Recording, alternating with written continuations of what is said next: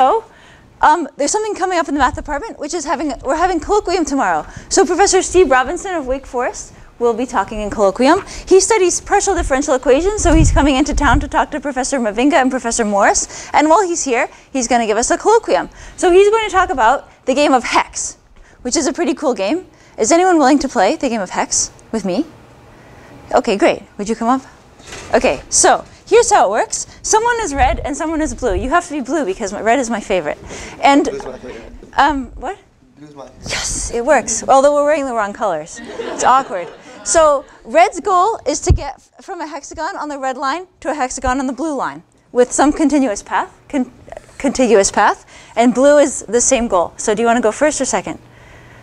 Second. Okay, so I'll go first. Okay, this is my hexagon. Now you pick a hexagon.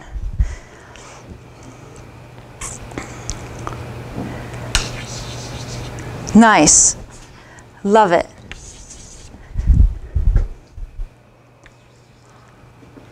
Uh-oh. Looking bad for me. Check. You haven't got, you need one more. Oh, yeah. Nice. Nice job. Yeah. So you have a continuous path that goes from the blue to the blue. Nice job. Yeah. All right. Clap. Good, good, good, good. Okay. Okay, so here's a question you could ask. Like, you can sit down if you want. So, is it possible that this game could have ended with nobody winning? Like tic-tac-toe usually ends with nobody winning, yeah? So the question is, for this game, could it end with nobody winning? What do you think?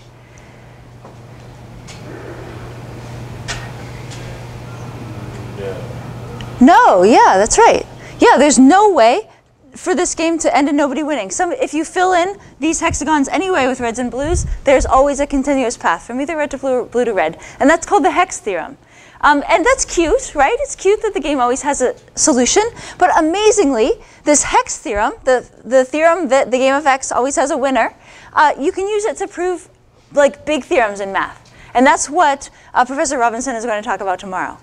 So pretty cool. And if he has time at the end, he's going to use it to prove one of his own theorems, which is pretty nice. Amazing, right? OK. So that's the story. All right. So I'm going to tell you the plan for the rest of the semester. So for the rest of the semester, we're going to integrate two types of things over two types of things. So we will integrate scalar valued functions and vector valued functions over curves and surfaces.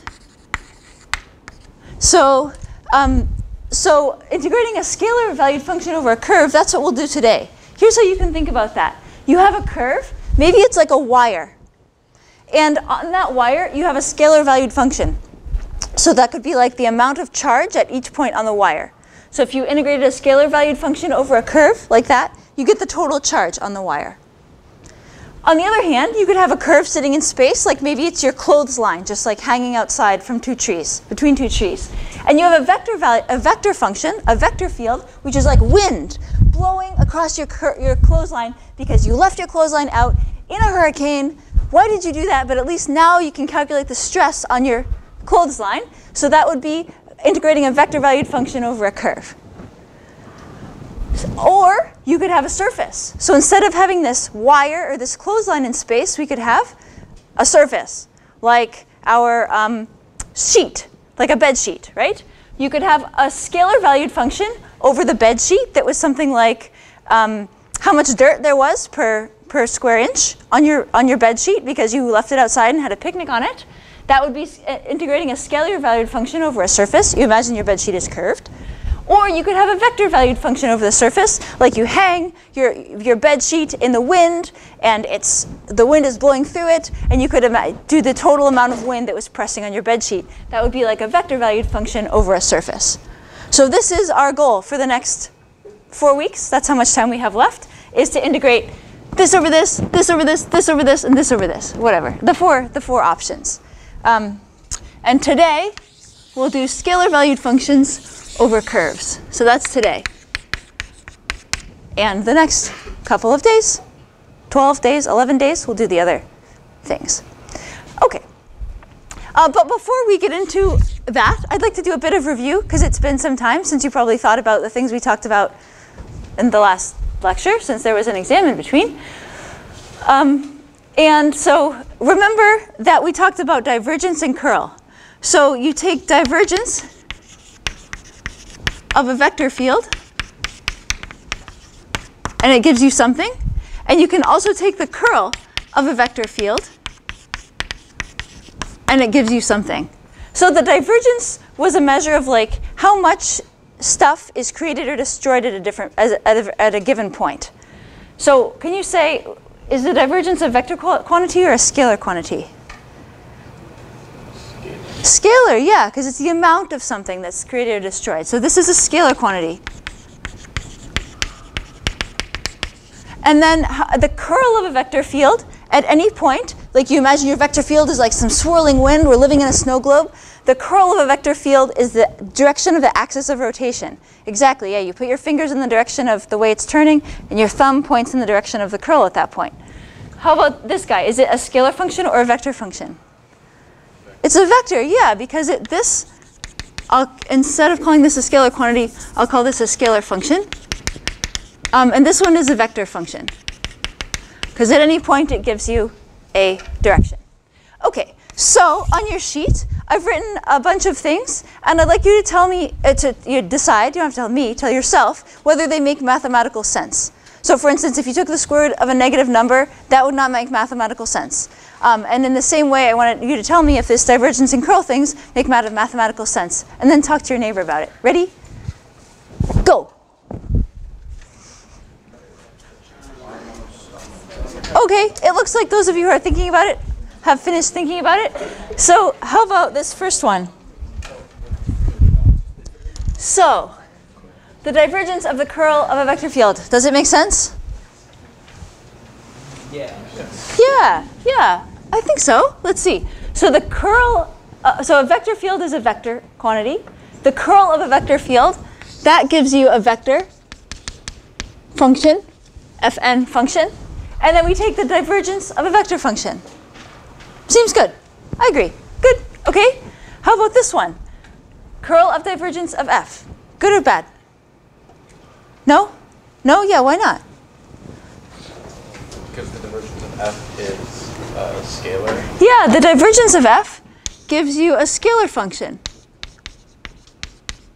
So, and then you're taking the curl of a scalar function.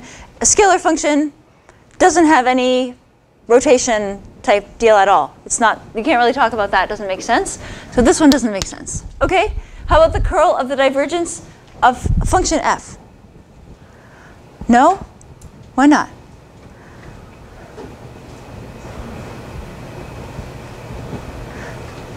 OK, so this function f, so I defined on the sheet that big F and big G were vector fields,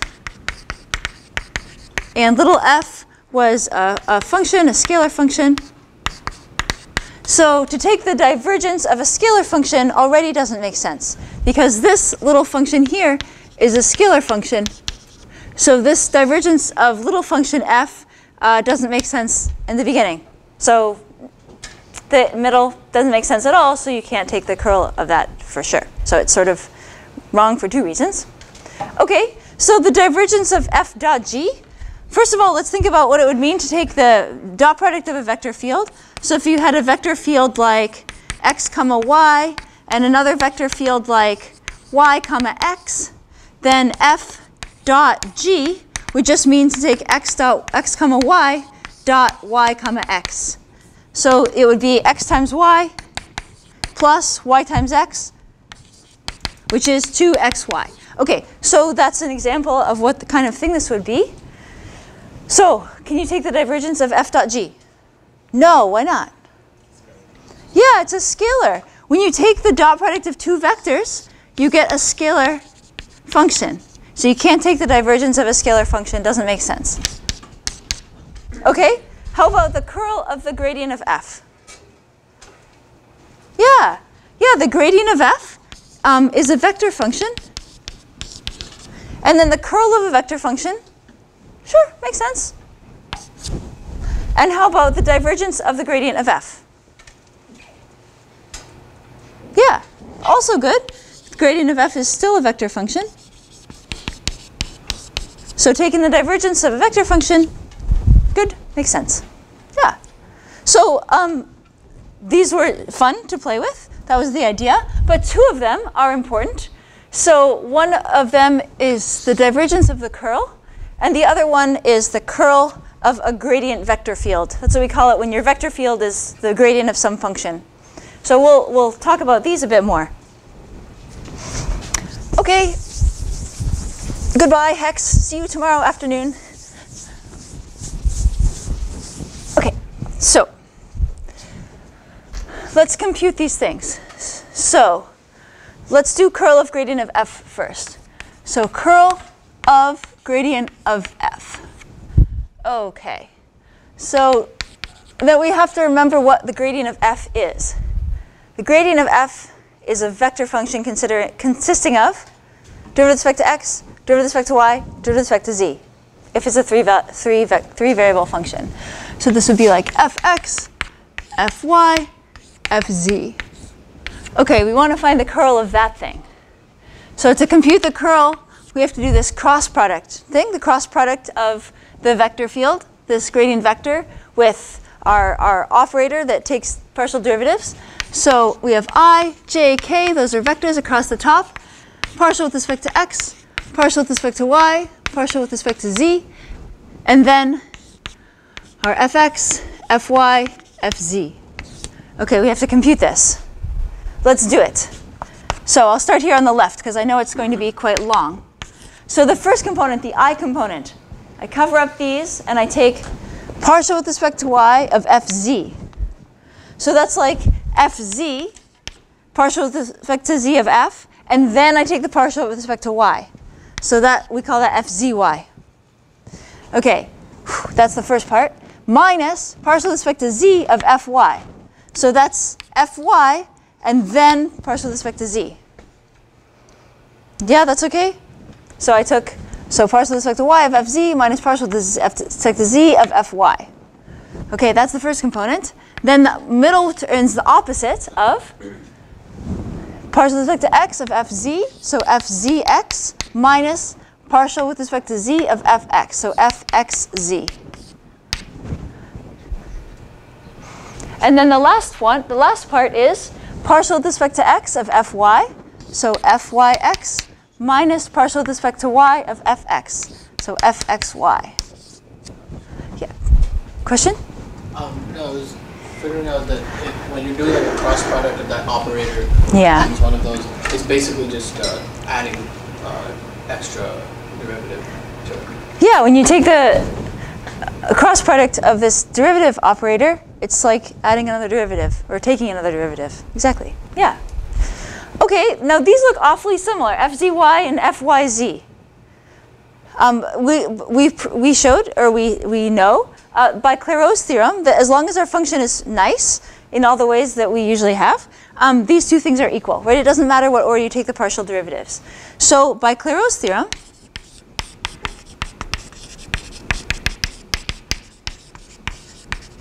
like f xi xj equals f xj xi. All I mean by that is that you can switch the order in which you take derivatives with respect to one of the variables. This could be xy, yx, zx, xz, and so on. So the curl of the gradient of f is this component is 0, this component is 0, this component is 0. So it's just 0. Yay! Yeah, right. Ta-da! Thank you. Okay, so that was a nice little bit of algebra, and now we might want to think about what it means. Okay, we're saying that if you have a gradient vector field, it never has curl anywhere. So you think about what that would mean. So, if the vector field f has curl, or non-zero curl, at some point p, then it looks like, so here's p somewhere, and then around it, things are curling around. They're moving in a circle. I'll move my p because it's not in the middle. So if the curl is non-zero, it means that something's rotating. It might be rotating counterclockwise, which is what I drew, or it might be rotating clockwise. So that's what curl looks like, rotation of some nature. Now suppose that f is a gradient vector field. The gradient vector points in the direction where you increase. So what this would mean is, if you suppose you start here, here you are,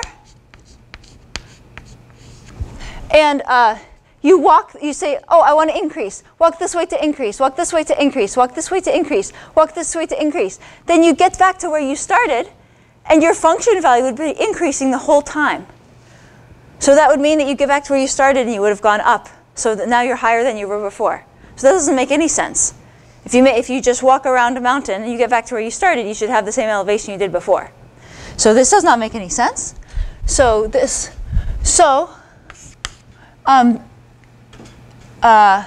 for a gradient vector field, it's impossible to have curl because it would imply you can go in a circle and end up at a different function value. Okay, so that would not make sense. So if you have a gradient vector field, it basically tells you the way that the rain goes when the rain falls down on the mountainscape, and the rain never goes in a circle. Always goes downhill. Yeah, okay. Okay. The other one we should compute is divergence of the curl of f.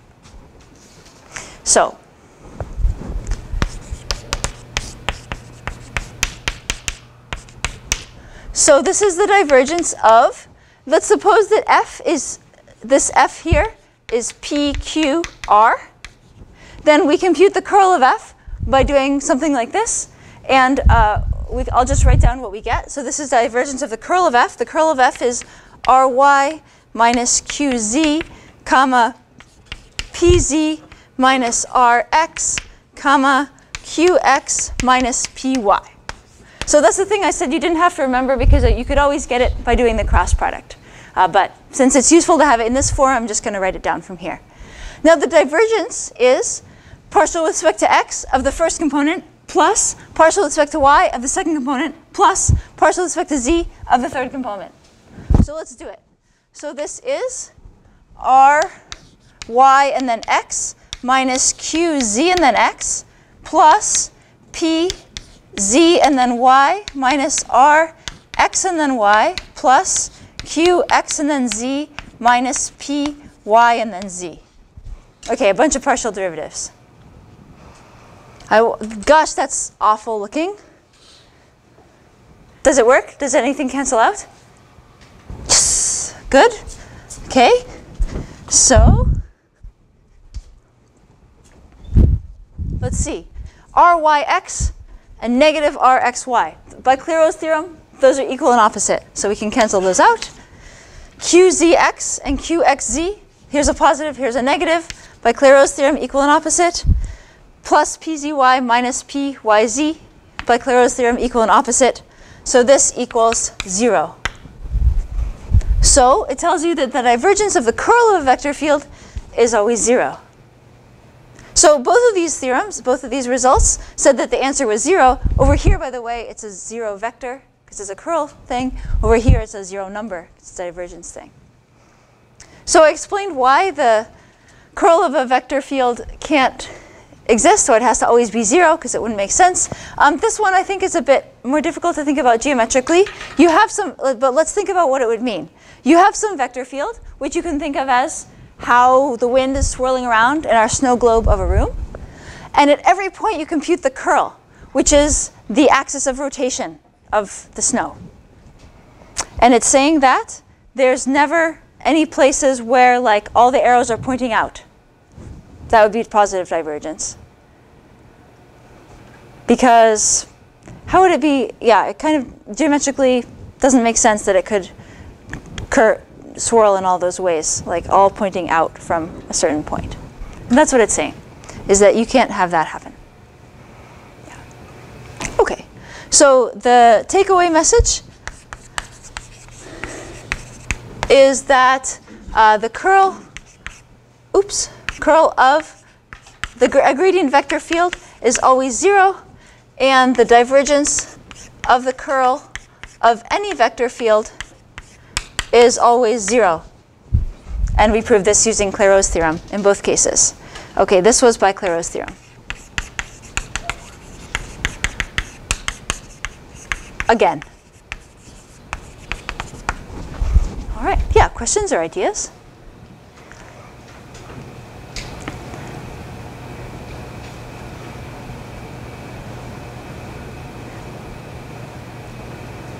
Yeah.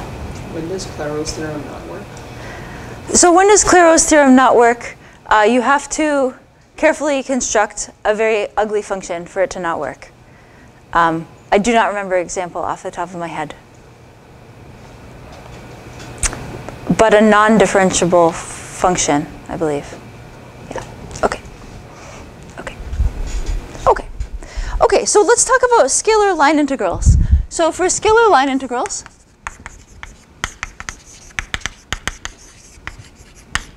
are for integrating a function over a curve. So when you think about integrating over a curve, I encourage you to think about this as like a wire. So you have a wire, you're integrating a function over it, and the function is something like the charge density at each point of the wire. So when you integrate that, you get the total charge on the wire. Or if you think about it as a curve is like the path from here to the dining hall, and you are very hungry, and it is very snowy outside because there's been a big snowstorm, and some places the snow is low, and some places the snow is high, and here you are with your shovel, and you're going to shovel the whole path from here to the dining hall, which is not straight, it curves. You want to know what's the total amount of snow. So you're like accumulating the total amount of snow over the path. So that would be what you're doing. I do not like the term scalar line integrals because a line is a straight line. But these are integrating over curves. Not every curve is a straight line. Some curves are curved, right? And so you should remember that. The scalar line integrals are over curves. So for instance, every time I make figures using a program called Keynote. And if you want to add a curve to your picture, you go Insert, Line, Curved Line. And I don't like that at all. It's like, what kind of line do you want? I want a curved line. That's not a line. It's just not a line. So anyway, it's easier to just copy-paste a curve from your previous picture and then change it than to create a new curved line, because that's just so awkward. OK, so these are scalar curve integrals, which are called line integrals. So here's the idea. So the idea is that in the plane you have some curve. So this might be your path from here in room Science Center over to here in room Sharples. And at each point, there's some function, which is you can think of as like density of snow or height of snow. So the function value gives a different value to each point, and then it's some nice smooth thing, maybe there. Okay. And so let's put this in space so that we can see it better. So there's the x-axis, and the y-axis, and the z-axis, and this f of xy gives the height of the snow or the value of the function at every point, and this is your curve C. And so we would say, given a function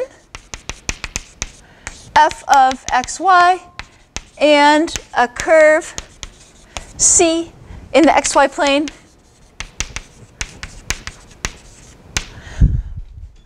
with parametric equations describing it,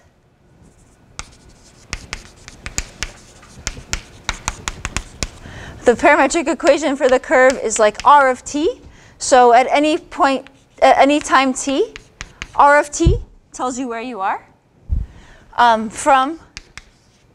With parametric equation r of t, from t equals a to t equals b. So here you are in the Science Center at time t equals a, and there you will be at the dining hall at time t equals b. The scalar line integral of f over c is, so the notation of it is this, the scalar line integral over c of f ds, and little s. And that means at every point on your curve c, you find the function value f, and then you multiply by the tiny little increment of distance along the curve, ds. And the way we compute this, this is the meat of this, is you go from t equals a to t equals b of f of r of t. So at any point r of t, you say, what's my function value at this point? What's my function value at this point? And then you multiply by r prime of t, the magnitude of r prime of t dt. So here's what's going on. This f of r of t is like the height of the function at time t. So wherever you are, time t, you figure out how high the function is at time t. And then r prime of t is how fast you're going at time t. Because r of t is your position, and so r prime of t is your velocity. So this is your speed. And then you have speed times time.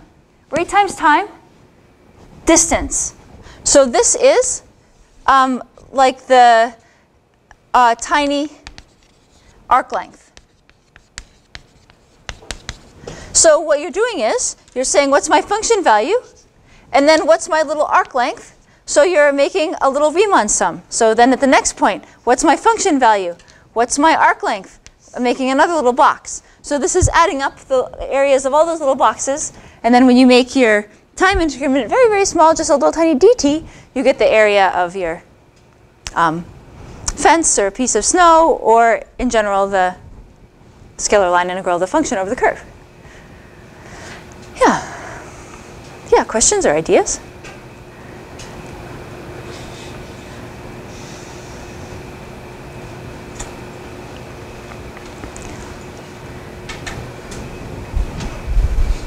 Okay, let's do it. So let's do an example. So example.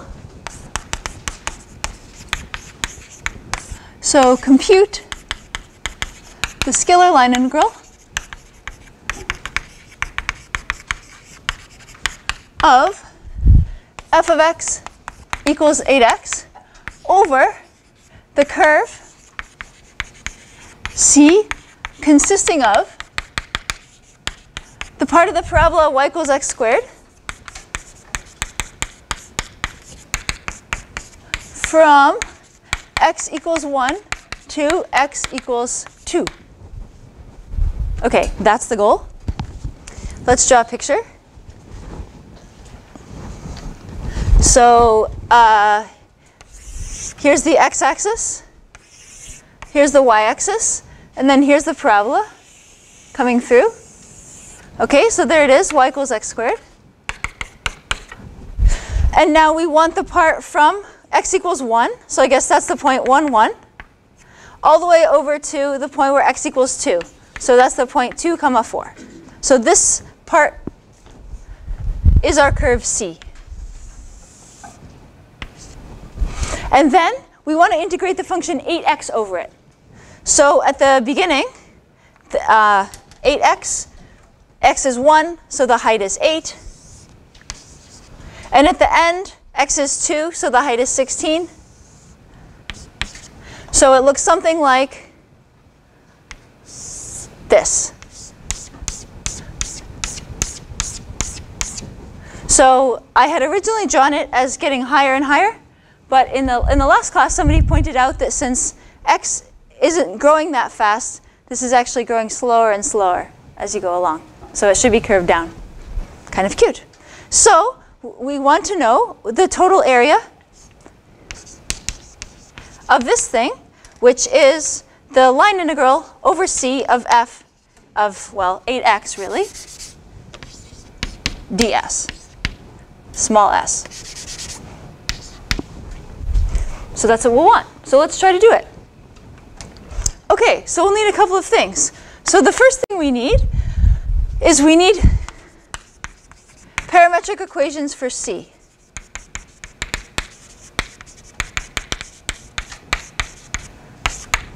Okay, so we know that our curve is y equals x squared, and we somehow need like x equals some function of t, comma y equals some function of t. So r of t is x of t, y of t, and we want this to trace out y equals x squared. So if you're trying to come up with parametric equations for something, you can do it however you like, but one trick is to call one of the variables t, and then solve for the other one in terms of that variable. So if we were to call x t, then we know that y is x squared, so y is t squared.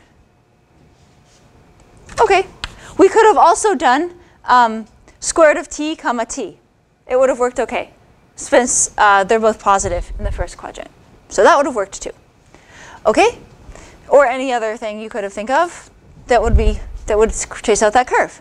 So now we're going to need, in order to compute this, we're going to need the size of the velocity vector, so that's speed. So we'll need this magnitude of r prime of t. So let's compute r of t, first of all, r prime of t. So here's r of t, and we just need r prime of t, which is a term-by-term derivative. So derivative of t with respect to t is 1. And derivative of t squared with respect to t is 2t. Okay? So this magnitude of r prime of t, then, is the square root of this squared plus this squared. So 1 squared plus 2t quantity squared. So that's square root of 1 plus 4t squared.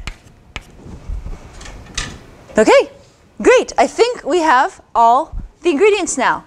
So let's write the integral.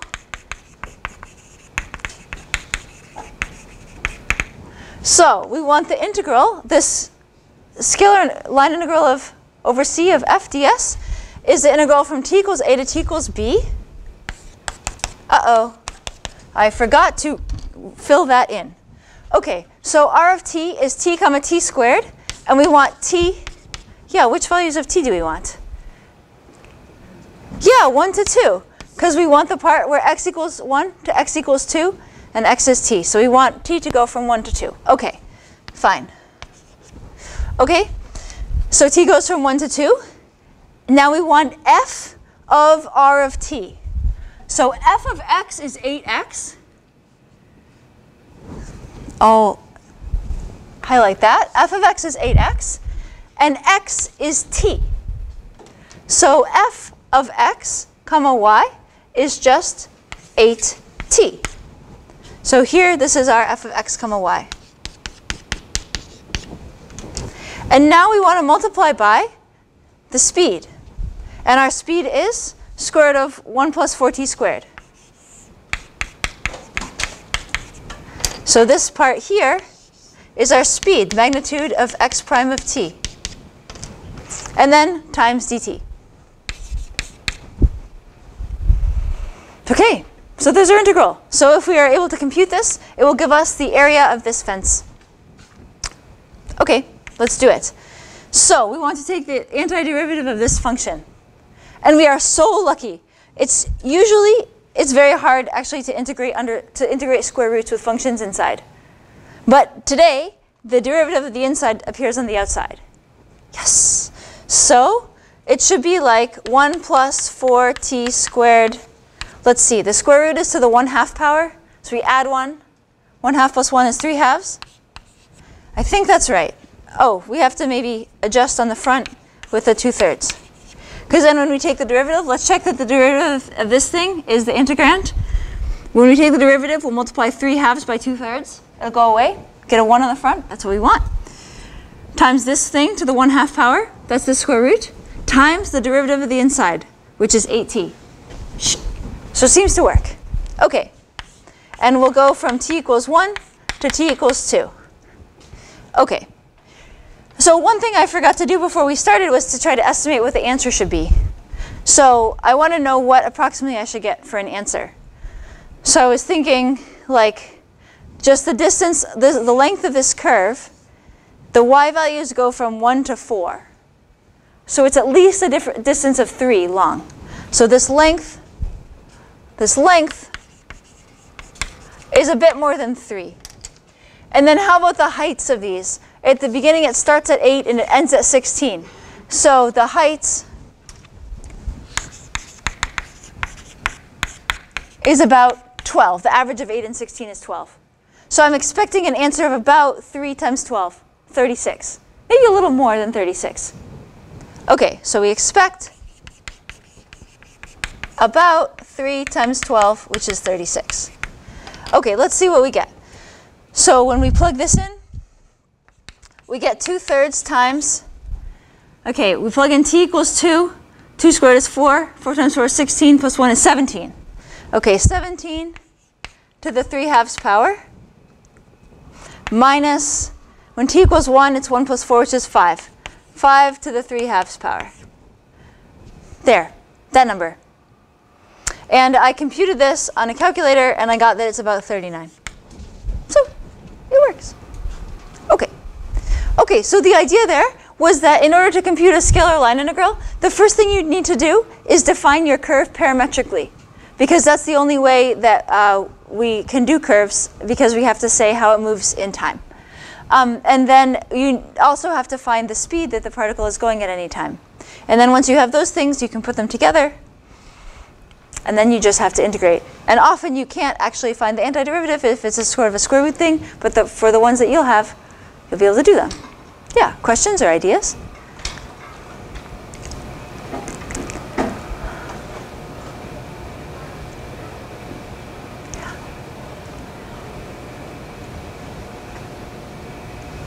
Okay, so another thing that we are able to integrate is spirals, or helixes, or helices, however you want to call them.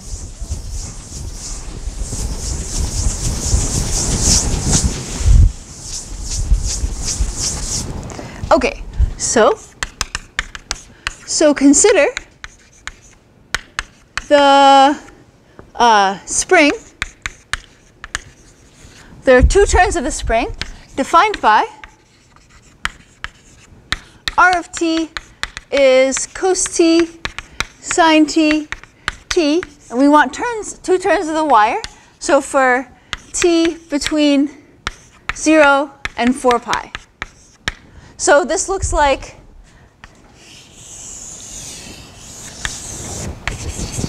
two turns of this wire.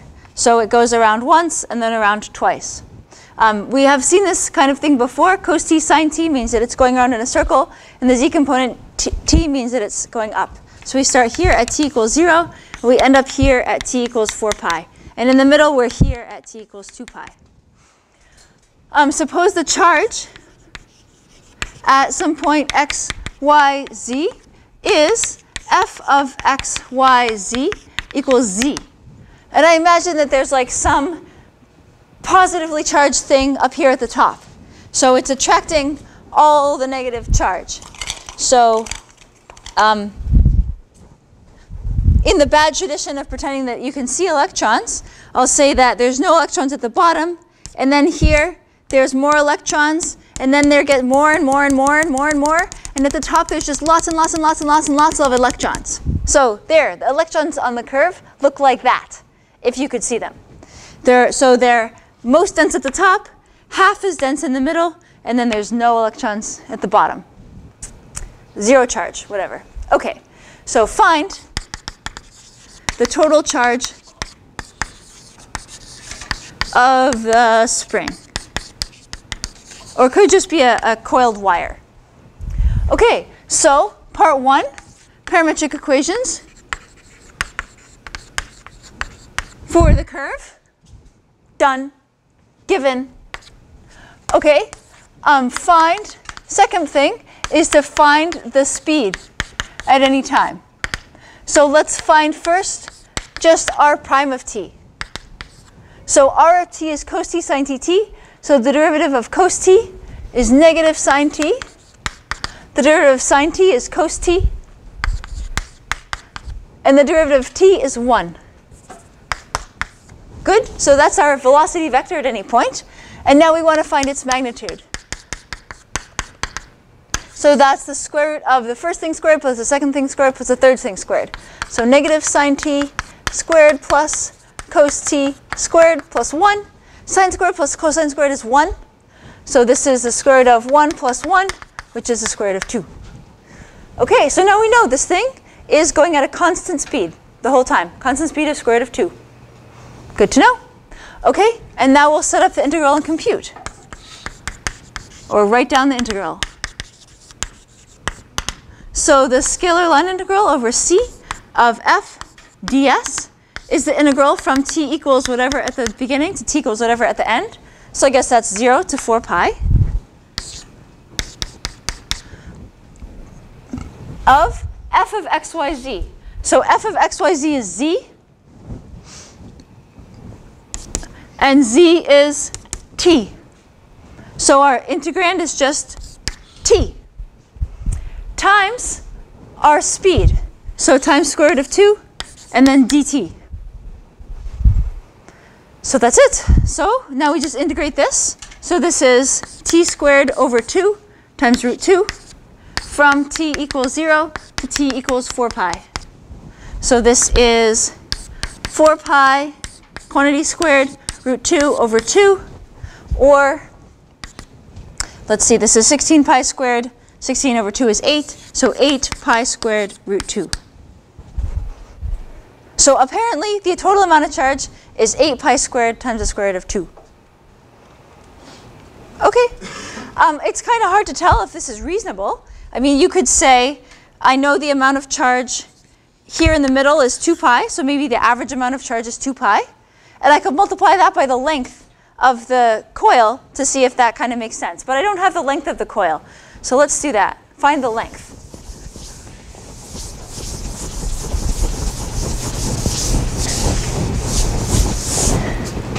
So this is an application of this sort of thing.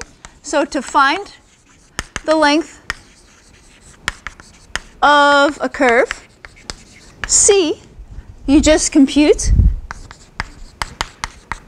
the line integral over C of the function 1 ds. So this goes along with things that we've seen before, that if you integrate the function 1 over a region of the plane, you get its area. If you integrate the function 1 over a solid, you get its volume. And now, dropping down a dimension to dimension 1, if you integrate 1 over a curve, you get its length. So this is length of C. So for our example, we take the line integral from t equals 0 to t equals 4 pi of the function 1 times the speed. Let's see, we already figured out that the speed was square root of 2 dt. So that's square root of 2. If we integrate square root of 2, we get square root of 2t from t equals 0 to t equals 4 pi. So we get 4 pi square root of 2. That's how long the helix is. Now we know. And it kind of makes sense, because if you just had a circle going around twice, going around once, circle of radius 1 is circumference 2 pi, go around again, you get the circumference to be 4 pi. But that's not what we do. We go around twice and we go up. So it's 4 pi length times a stretching factor of root 2. So length, so there's the length of our thing. So if we take the length times the average charge, so the length is 4 pi root 2, and this average charge here was 2 pi. It's not really an average, it's just the charge at the middle point, because that's like a reasonable place to start. You would get, what, 8 pi squared root 2, which is what we got. So our answer seems reasonable. Now we can go over here and conclude that answer seems reasonable. OK. And the last thing I'll say is that I put at the bottom of the sheet, if we suppose that the charge at any point was instead x times z. then when we computed our function, instead of our function just being t, it would be x, which is cos t. So it would be cos t, cos t times root 2. And if you integrated this, you'd have to do integration by parts. So that is probably the first thing you learn to integrate by parts. And it would come up here. Yeah, questions or ideas?